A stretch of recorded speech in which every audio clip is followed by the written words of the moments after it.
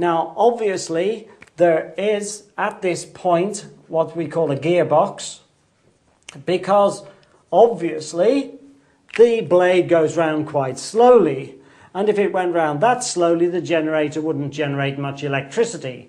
But there is a gearbox to speed up the rotation in the generator, so even though this goes round quite slowly, the generator is working at full capacity and will generate electricity.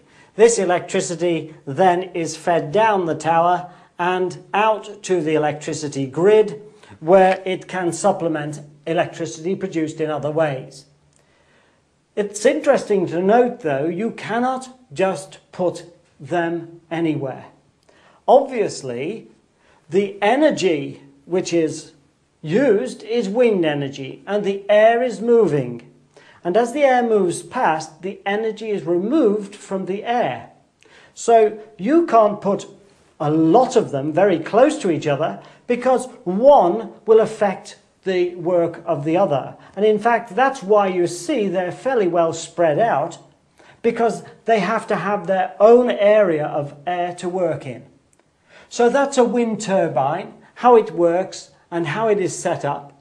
And if you see one, just think, this will be producing energy for the foreseeable future.